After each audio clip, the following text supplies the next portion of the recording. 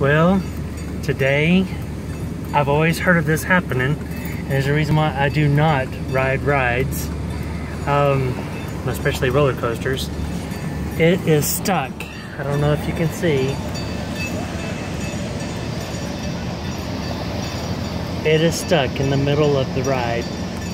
Poor people, they're probably getting baked half to death. At least it didn't fall off the track and fall to a, you know, a fiery death. That's always a good thing. Poor people. I'd be puking. The fire trucks are all on the service road blocking everything. Alright, if y'all like the video, please give it a thumbs up. Until next time, thanks.